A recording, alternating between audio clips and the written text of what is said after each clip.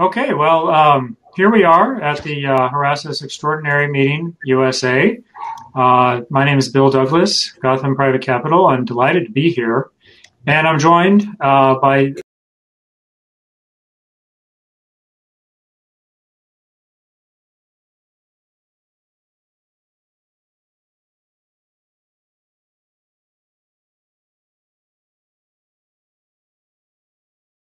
alphabetical order. So in that case, Skye, we could start with you. Sure. Thank you so much for having me. And it's a pleasure to speak with everyone here, especially on this topic, which is super awesome. So I am the managing director at Pacific Pine, which is an early stage startup consulting agency where we help folks get from zero basically to one through a bunch of different types of programs. Previous to that, I was in a couple rapid growth startups and dabbled in the venture capital industry. And actually today, my team just launched the pre-beta of something called Founder House, which is the company that I'm working on, which creates access and equity for founders globally. So we're excited about that as well. Oh, very impressive. Thank you, Skye. Angela? Oh, okay. So, hi, thank you for having me here. And I am a scientist by training. And some years ago, around late 2013, I founded a company called Temple Bioscience. And we work with specialized human stem cells. For short, they're called iPSCs. And they are stem cells with pluripotency, so they can be derived into many, many derivative cell types in the human body. And these stem cells are originally reprogrammed from blood cells or skin cells. Mm-hmm. So these derivative cell types are very useful for disease modeling. So as a life science tools provider, as part of our business model, we offer these derivative cell types to drug development scientists in the pharma industry. And they use these cells to screen drug candidates to develop the next step in their R&D process. And the second part of our business is to work on novel stem cell therapies ourselves for diseases with unmet medical needs. Some of them are orphan diseases. So we aim to provide off-the-shelf allogeneic stem cell therapies in the future. Thank you.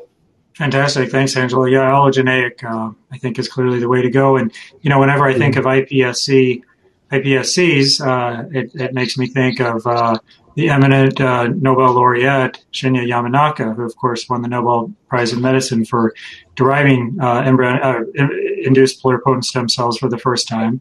And on that note, we can kind of virtually jump across the Pacific Ocean here from San Francisco and on over to Japan, where we have Mr. Yoshiki Sasaki joining us as well. Mr. Sasaki, perhaps you can tell us a bit about yourself. Okay, thank you very much.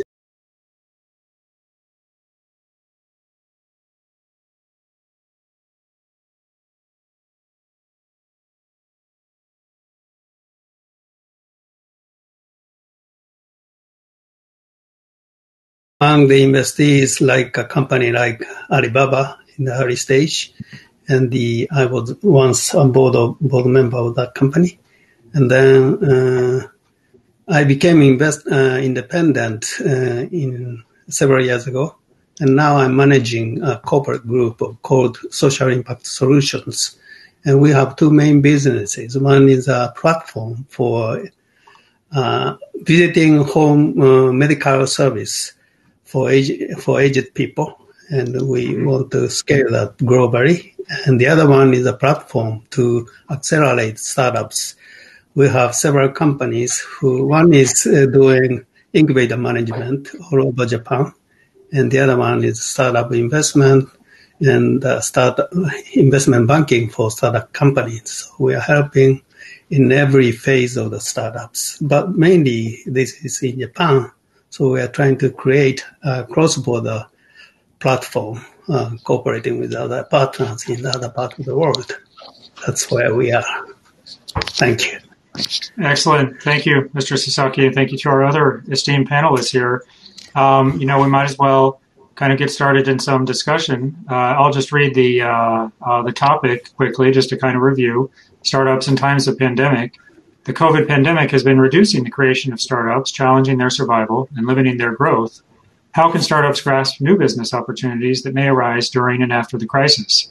How can they manage to secure funding and mentoring?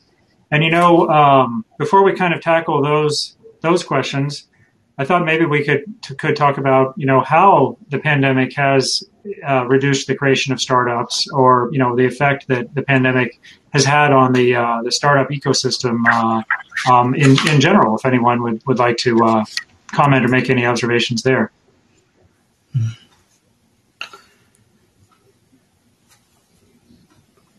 And if not, we can move along to the questions in the topic. In terms of how startups can kind of deal with the challenges that have arisen during the pandemic, and maybe also we can look at opportunities that might be ahead as we as a society start to turn the corner and move on, even with a bit of light at the end of the tunnel at this point. Yeah, I mean, I could definitely chime in on some of what I'm seeing and kind of the landscape shift, I would say. I personally think that I've been seeing a lot of tremendous growth in the startup ecosystem, especially with things like the creator economy and the gig economy, and really ensuring that we are funding and providing access to artists and creators is definitely a huge shift I've been seeing. And I think that's from the amount of time that folks have had, on their computers, and having that time to have that creative freedom, where a lot of things have shifted. And you're seeing things such as Bitcoin and NFTs and all of the crazy new ideas surfacing. I've also been seeing kind of this shift with how we look at early stage funding. I've been seeing things that we might have called a pre-seed or even a seed round. It's now, or what we used to see as a seed round is now almost a pre-seed round. And we're seeing a lot of really new social fabric of companies, such as Clubhouse, for instance, and even things such as the way we date online has definitely, I've seen a huge shift and boom. A couple things that come to mind are like Monet dating, where you kind of just send somebody a photo, versus something like S'mores Date, where you're more anti-superficial dating app. So it's really interesting to see these emerging companies taking a more creative route, at least in the realm that I'm in. Yeah, absolutely. Thank you, Skye. And Angela, in your field, biotechnology, would you have anything to share there?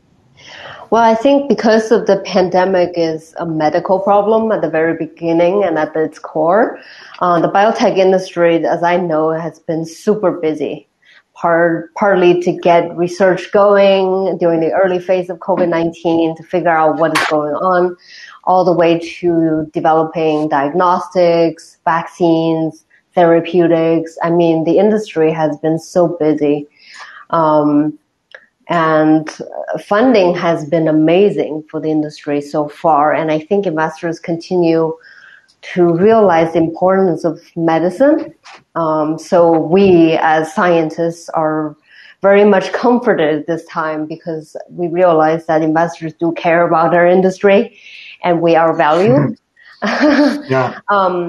I think this has been good for us because we feel there's a boost in funding, and some of my colleagues in the industry have been able to raise amazingly large Series D, C, D, and E rounds. So I think these are encouraging news for everyone in the industry.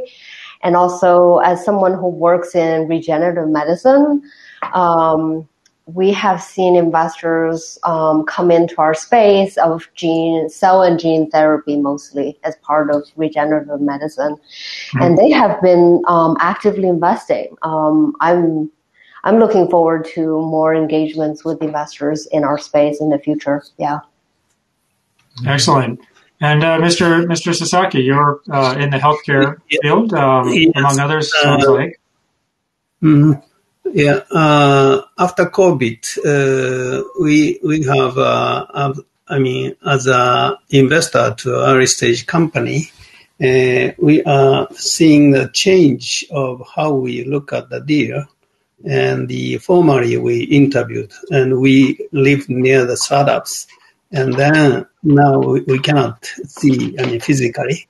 Therefore, especially when we talk about the foreign deals, we have to create a net that we will have very trusted partners in the local site and then communicate remotely and take it as a regular routine to look after all the deals. So this kind of a change of mode of finding deals and following up the deal is already coming. And we are seeing somewhat more, increased efficiency of doing that. Therefore, some of the change, not returning to the former level, and that is good.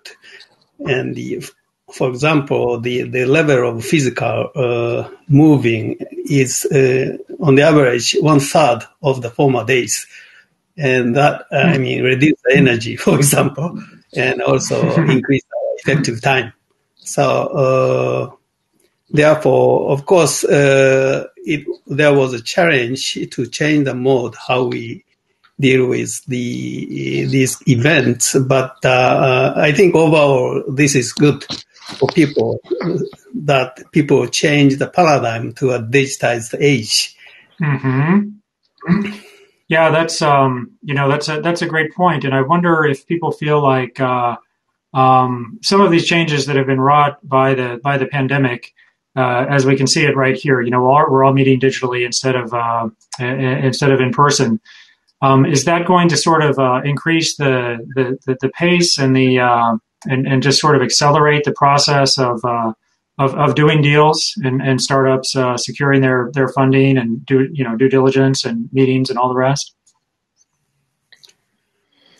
I think we need. When you especially talk about the startups, we cannot judge from the Excel sheet how they have performed. Then we have to focus how they are going to perform. Therefore, we need to create a sort of a panel in local sites so that people can look after these, in the change of the environment of the company near their site. So, therefore, from the organizational point of view, we have to be a sort of distributed resource organization. Skye, I saw you nodding. What do you think about the pace of deal flow in this new paradigm?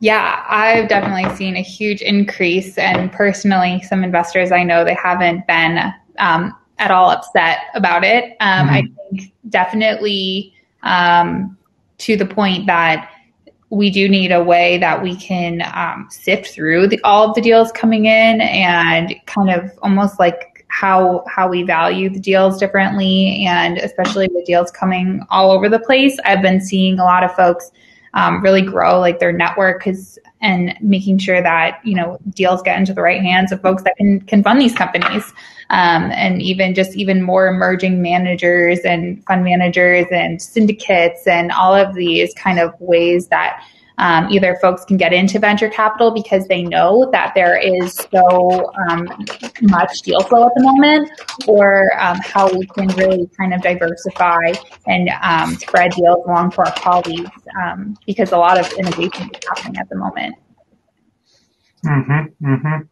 Absolutely. And Angela, you said that COVID has been kind of a renaissance in terms of biotech, the biotech investment scene, huh? Yeah, I've seen a lot of colleagues raising 8 figures, follow-on funding rounds with no problems. Some, as recently announced, have been able to raise $400 million for their Series E or some follow-on or Series C, or these are more like later stage startups, raising like 239 or to 400 range, which I thought the numbers are pretty huge. So, and they are very respected investors, for every round. So it's encouraging that, these innovative startups and biotech, they can stay, private and then continue to develop their pipeline of therapeutic candidates and expand their pipeline. So that, as you know, requires quite a bit of R&D cash, due to clinical trials and other things. So it's encouraging. I am not as aware of smaller size deals. So I'm wondering about how seed rounds or A rounds are doing during the pandemic. But most of my colleagues that I know quite well, they're doing follow-ons, and then the follow-ons are pretty large. Yeah, they're doing well. Well, maybe not specifically in biotech, but in terms of seed rounds or A rounds in other industries, maybe Skye or Mr. Sasaki would care to comment. Yes, generally speaking, the seed round or pre-A or A round is becoming, I think, difficult because you need to have a deeper understanding of the capability of the management and how they are doing. And with a remote contact, there is naturally have a limitation. So that's why for us, we use people at the local site whom we can trust. And so maybe in this sort of virtual world we've all been living in, it's a bit harder to establish that trust, isn't it? Right. Yeah. So that's, maybe a bit of the downside. I wonder if we might talk about what challenges startups are going to face, maybe some new challenges that have come up in this era and that might be difficult, continue to be impediments that need to be overcome moving forward. I guess my question, I don't have an answer. I have a question. The question I have is about valuation. So my question would be, so if the follow-up fundraising rounds become pretty large and continue to stay pretty large, what are investors expecting for their exits? Yeah. So in other words, they're clearly expecting something proportional. So or start to become a bit mind-blowing and perhaps not realistic. Is that right? I mean, that would make sense, right? Investors put in money, they need X. I'm an entrepreneur, so I think, when investors invest, they need, 5, 10, 15, 20X exits. Yeah. The question I have is, what are they thinking currently if they invest in large rounds, or they continue to invest in large rounds as follow-ons? What are some of the valuation expectations for the startups when they exit? And timeline, of course, that's tied into it. I'm just asking questions. Yeah. No, that's a worthwhile topic for sure. And, Angela, you talked about in biotech that there's almost been kind of a psychological shift, a lot of enthusiasm for the biotech sector because everyone's wanted to, have a vaccine, for this virus.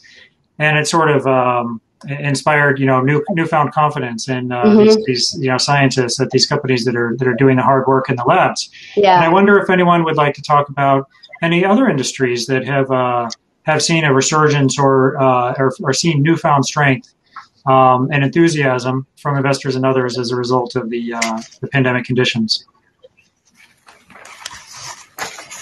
Yeah, for example, I'm doing a healthcare service for in the time of pandemic, people do not want to go to hospital. Therefore, we do the home visit of a limited number of people and the sort of telemedicine type of thing. And that is at the moment, from my eye, is a sort of bubble. in the variations of people. No. There is too much expectation of that. And we know that that cannot be right exit for these deals because we know the healthcare industry, which is not like internet platformer. You need to finally have people-to-people contact and care, which is not that exponential growth.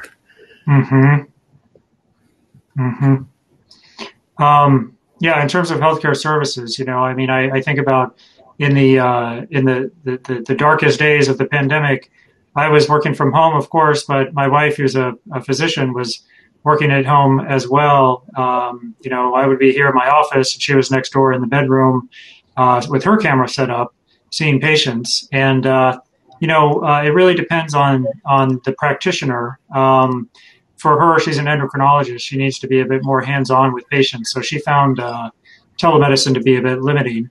But on the other hand, we've just read in the Wall Street Journal today that Amazon is launching some sort of B2B telemedicine initiative. So it seems like, telemedicine may be one area that's also going to, have noticeable strength as a result of these pandemic conditions going forward. Don't you think? Definitely would agree. So another question on the agenda is, how can startups sort of in this new era manage to secure funding and mentoring? And, we've talked a little bit about, at least in biotech, the funding is quite strong. What about, other funding in other industries, or this other question of mentoring? It's really I think, a lot harder to have the human connection with a mentor under these conditions. So feel free to comment on that as well. Well, from an early stage standpoint, with a bunch of, I really work with folks in that really 0 to 1-ish stage after Series A, kind of no more need my services. So I'm definitely seeing that the way that these folks are, being able to connect there's a really big shift in kind of the way we access folks. You'll see things like the Gen Z VC Slack channels, or a bunch of these Slack channels or Discord groups, or small communities that have grown by 3,000, 5,000, 10,000 people in the matter of a few days. And then also with the rise of Clubhouse, we're seeing a lot of small groups where people are giving advice or pitch practice. So I think that sense of community as well is helping folks kind of gain network like they might have not even prior to the pandemic. I think that we're seeing a huge shift with how we can connect to folks. And, before that, we would really just do maybe LinkedIn and, hope for a tweet on Twitter or something like that. But now with these, again, these more socially fabric tools, we're seeing a lot of innovation on how startup founders and startup experts and advisors and VCs all really want to connect with each other and kind of learn and stay in the know about these new trends and emerging kind of topics and whatnot. So I've definitely been seeing, and I don't know if it'll ever actually really kind of go back to the way it was before. I'm seeing so many more accelerators, so many more digital programs that I've ever seen in my life. Way more of huge funds doing free courses and things like that as well. And maybe 3 more accelerators or something within this year, which has been really crazy for me to see. Yeah, absolutely. Bill, if I may, yes. For mentorship, I've been reaching out to various communities that I belong to within the biotech industry, and I sense that everyone who is a veteran is quite patient with the fact that we're all virtually connected, and so they tried their best to deal with the issue, quote unquote, that we can't be in person. But I think a lot of times we've learned to communicate differently just because we cannot be in the same room at the same time. So there's a style of engagement change.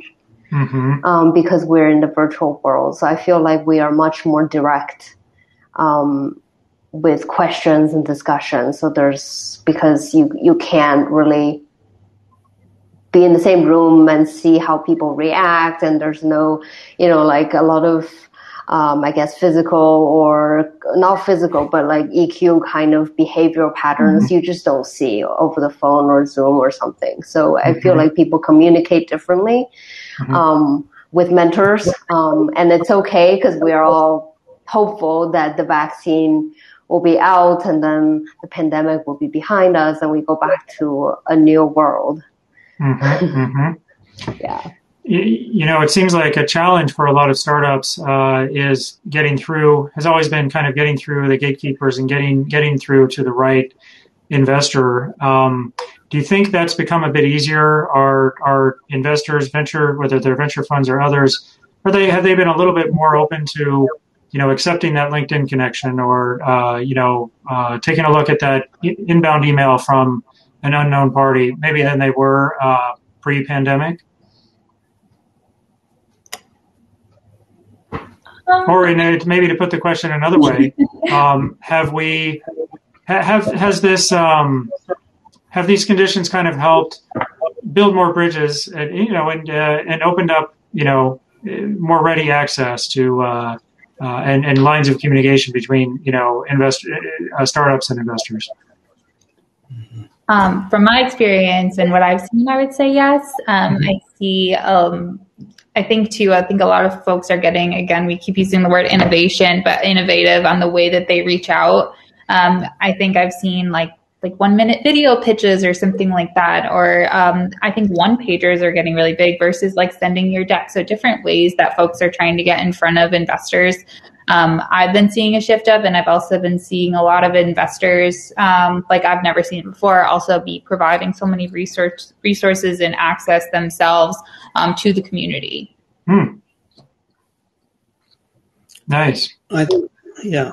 Okay, then because of this change of pattern of communication, we are building the people who can be the hub of this kind of communication. Therefore, for us, we are building the partnerships with accelerators in a distant places and the venture capitals, and they have several deals they are looking after.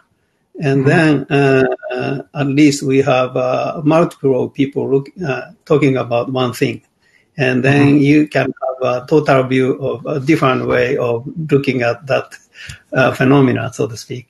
Therefore, that increase the possibility that we are looking at the right phenomena, so to speak, happening at the startup.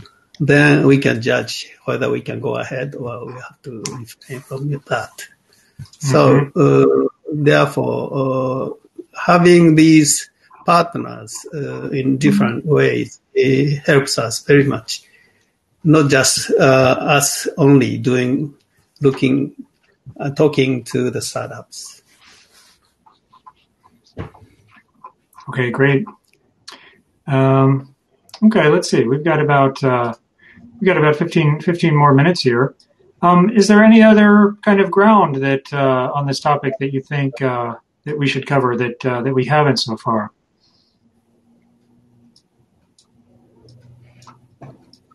What about any other future trends that we can talk about that we may see coming out of this pandemic? Skye mentioned kind of the rise of Clubhouse. Clearly, it would not have had this. What's the right analogy? It's just this lightning bolt of phenomenal success, almost without precedent. I wonder if there are other areas of growth coming out of the pandemic that that any of our panelists are particularly optimistic about. If I may, for the biotech industry, it's more about, I think a lot of manufacturing concerns have become quite significant issues during the COVID, both manufacturing of medicines, vaccines, and anything, and even random laboratory supplies. So the whole manufacturing supply chain, I believe, will start to shift because COVID has kind of exposed weaknesses where there are, and the efficiency of manufacturing must improve over time. So that's something that I think everyone has noticed in the past year. That is something that must figure out how to do better. Yes. Yeah, absolutely. When you look at the startup scene globally, I am seeing that in the developing world, sometimes it is easier to accelerate the startups than established economies, because in the established economies, you have a lot of regulatory regulations and existing competitors. Therefore, for example, especially for the healthcare sector, we have a very local medical or care regulations, and which in most cases doesn't exist in developing world. Then you have a chance to create a better business model than advanced world, for example. Therefore, we are starting to be active in Southeast Asia, India, and Africa, for example. Yeah, that's great. I really like those types of examples. What would be something that could take off faster in India, for example, than in Japan or the U.S., Mr. Sasaki?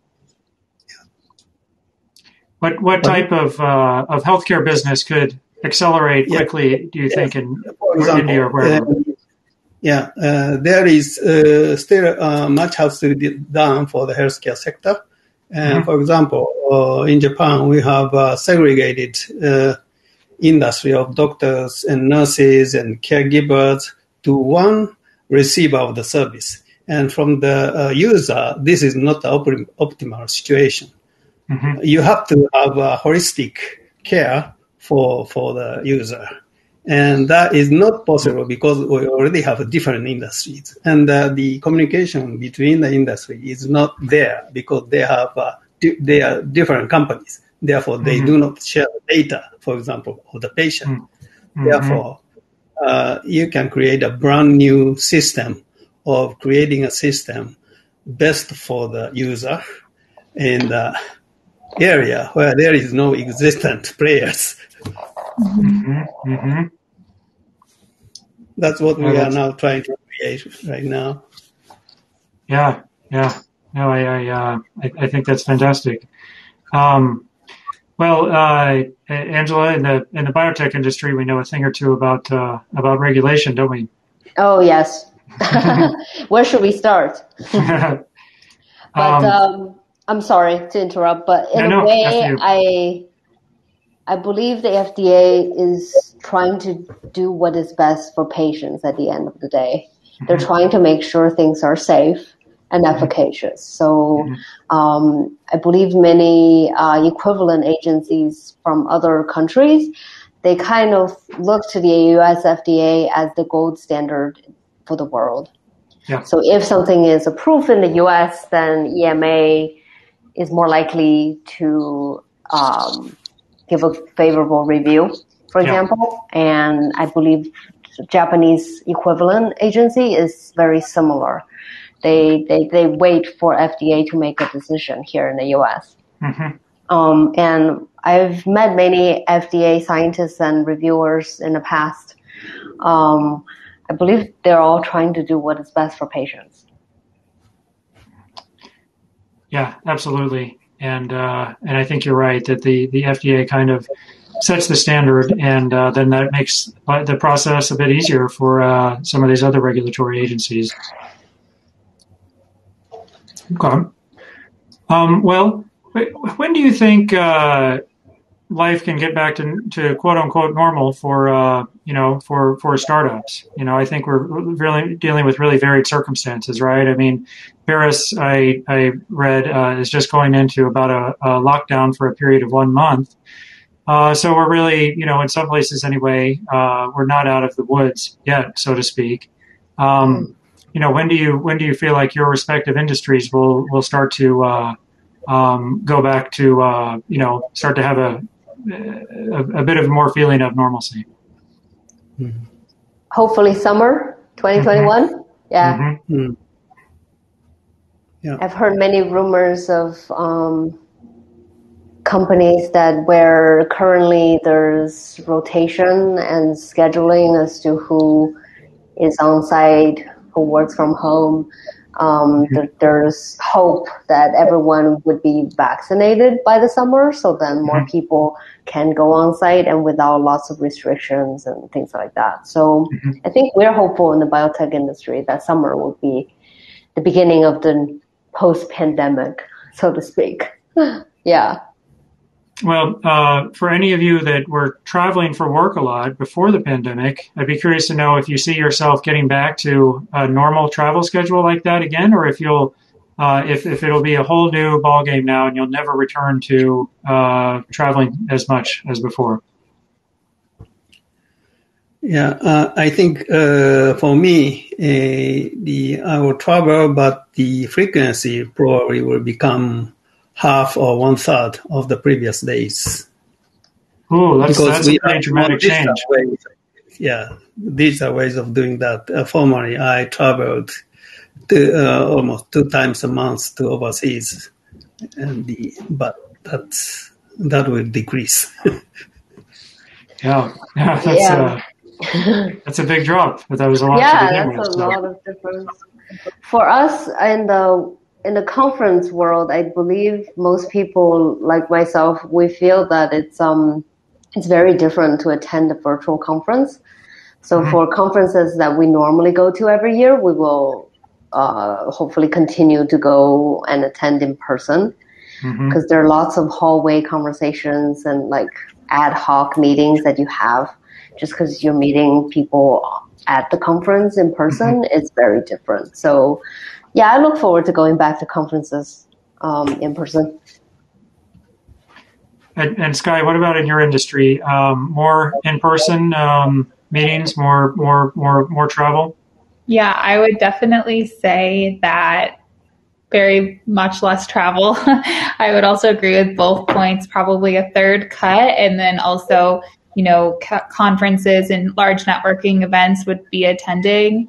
And I think that almost everything, I'm not sure if things will always just be in person. I think things will still might be online. And I think we're going to see a huge shift in access. So things will probably still be digital, however that might look like, but we'll also be able to kind of also be traveling again, which I am also excited about. Great. Well, we've got 5 minutes or so left. Is there, I certainly welcome questions from anyone who's joined us here. Press the button to raise your hand. Otherwise, is there anything any of my esteemed panelists feel that we haven't covered tonight?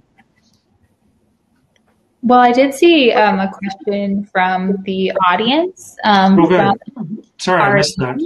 Oh, no worries. And I would love to kind of address a little bit of this about how startups and how they get funded by women and the dramatically unfortunate statistics around that.